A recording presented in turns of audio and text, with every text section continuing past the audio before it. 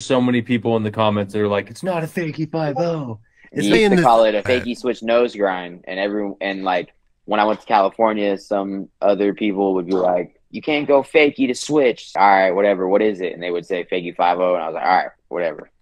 Mike Carroll used to get mad at me in the van because I'd be trying to explain a trick. Like, dude, I can do the trick. I can't verbalize it. I'm sorry, okay? Switch nose grind. It's easier to imagine that rather than like you say fakie 5-0. People are like, "Is it like this? Is it like this?" A fakie 5-0 to me is like on top, straight. Yeah. Crooked grind came from you're doing a nose grind, but you know, or whatever, a front crook or whatever. You're crooked.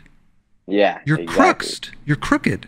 You know? Yeah, like if you did that nollie, right? Yeah. You would just call it nollie nose grind.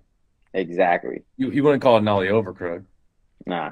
This dude did a bank to flat bar, ollie over late shove back tail. I'm like, there's no blunt. He's not fucking